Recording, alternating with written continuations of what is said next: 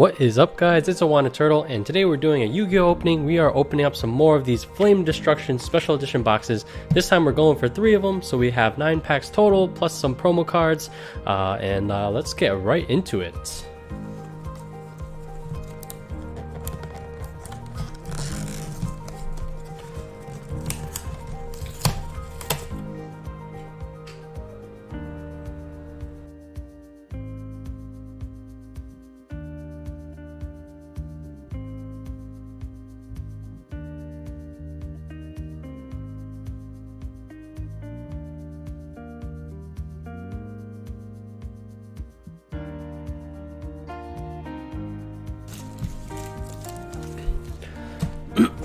Okay, all the boxes are open. Let's take a look at our promos, and I do want to make sure we get at least one of the, I think it's the Avram.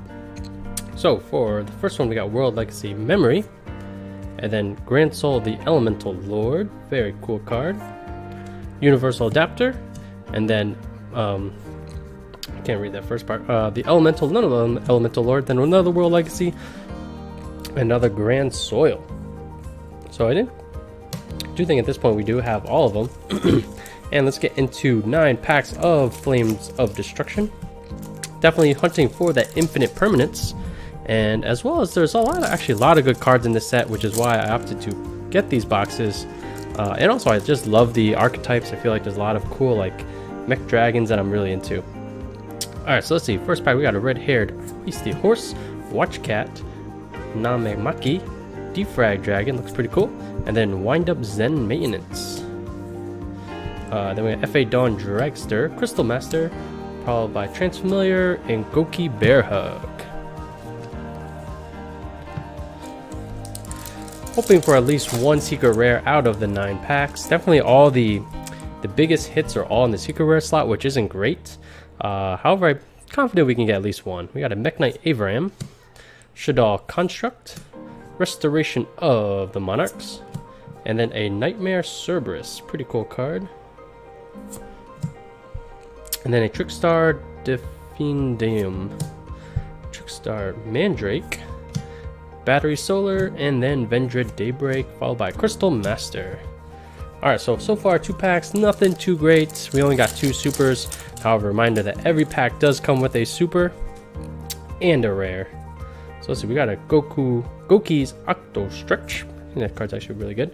Gurgon's End, Space Insulator, World Legacy Corruption, and then our super rare is the Phosphorage, the Elemental Lord. So they have like, I think they have Elemental Lord for every type or every element. Cyber Cyclone, another Master, and then Waking of the Dragon. Oh, and I am hoping to use these sleeves, so we finally did get some sleeves that are the right size for Yu-Gi-Oh! Instead of using the one that's more for Magic the Gathering or Pokemon. Just because these cards are significantly smaller. Alright, let's see, we got a Namemaki, another Defrag Dragon, like that art, Gurgon's End, and then Called by the Grave, actually a very solid common. Rainbow Refraction for the super, and then a Revendred Executor, Cybersal Cyclone, Crystal Master, and then another Waking of the Dragon. Alright, so we got 5 packs left, just about halfway through. So far, nothing too crazy in the secret / super rare slot. So we got Elemental Saber Malo, Restoration of the Monarchs again, another Octo Stretch, Gurgon's End, and then a Trickstar Rodode. Really struggling to get that secret rare, guys. Background Dragon, Crystal Conclave, Crystal Master. 4 packs left. Even or maybe just an ultra rare. There's like, I think there's only one, the World Legacy Succession, that's really great. Monster Reborn. Another Defrag. And then, ooh, man, getting some dupes at this point. Firefighting Daruma Doll. What is going on here? Staring Contest, Altergeist Pixiel, and then Elemental Saber Aina. Trickstar Bloom. Come on, guys, let's get at least one secret.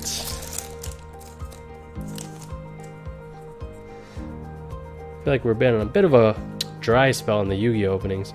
Space Insulator, World Legacy Corruption, Kaiden. This guy looks like a kendo. Looks like he's, I don't know, it's like a lightsaber, but not a lightsaber. And then Palace Art. So here's our Ultra Palace of the Elemental Lords. Not the one we're looking for, but Ultra nonetheless.